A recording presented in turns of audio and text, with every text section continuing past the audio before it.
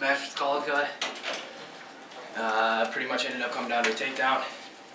Again, it's not like I don't like to be that way. I don't like to be tight, but you know that's what happened, and you got to come out on top, and that's what I did. Moving on to the finals. Okay, questions? Don't be shy. Mike? Mike Pitt for win. One thing I asked you said you don't like those matches, but you tend to be in a lot of these close matches. You know the fans hate it. What does it do to you? I mean, I think it gets to the fans a little more than me. I'm out there wrestling, and you know I'm staying, like to stay in my positions, and you know I don't really have a heart attack like some of the fans do, but you know I'm out there working hard. So. How about the coaches? Are the coaches having heart attacks? What do they say? You know, for the most part, they're pretty calm. I'm sure they've been there in a few of the matches. You know, they know what's going on. They're pretty much, you know, in the same position I'm in, looking for openings. You know, this is what you need to do, and that. But I mean, I guess I can't really say for them. Next question.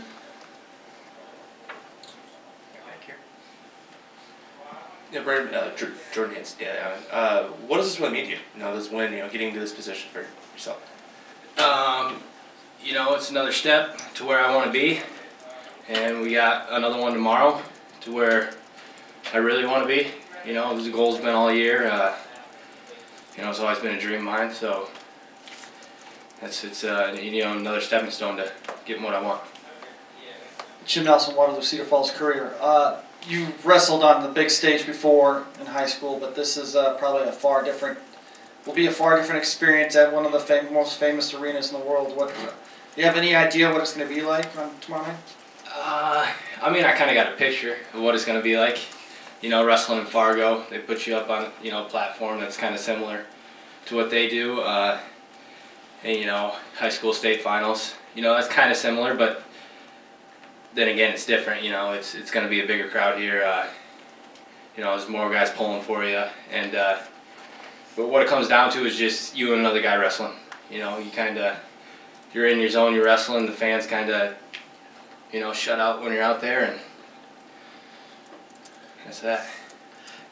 Well, you got to follow up. Just to follow up, I don't know if you were aware. I know you saw him earlier, but you know your former high school teammate, torn ACL, comes through, makes an All-American. What can you say about Dylan's effort today? Right. You know, that's Peters. He's not a guy to give up. You know, he's a strong worker.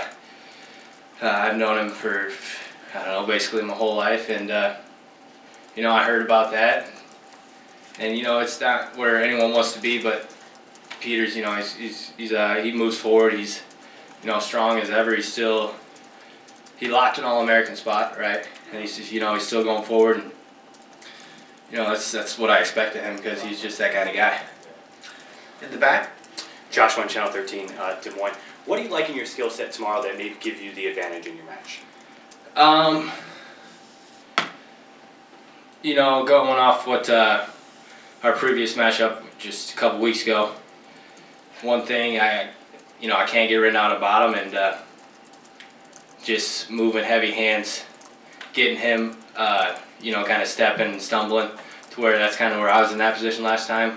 You know, more fakes, and then I think things will start going my way more. Gary Abbott?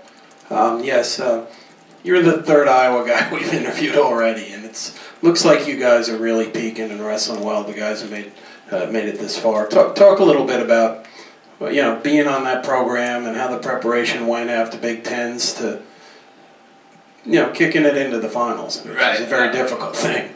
Yeah, you know, at the Big Tens we didn't get the team trophy that we wanted, but you know, we were moving forward, and you know, just being in that room, that atmosphere, those guys know what they have to do to get the job done, and you know, some of the best partners in the world are in that room. That's always making us better, and you know, we move forward from that second place finish, and we're doing all we can to, you know, keep team points up there. But the thing is, you got to focus on your individual, you know, matchups. If you go out there and do your thing, the team will put together itself. So that's kind of where that's at. One last question. Anybody? We good? We good? Okay.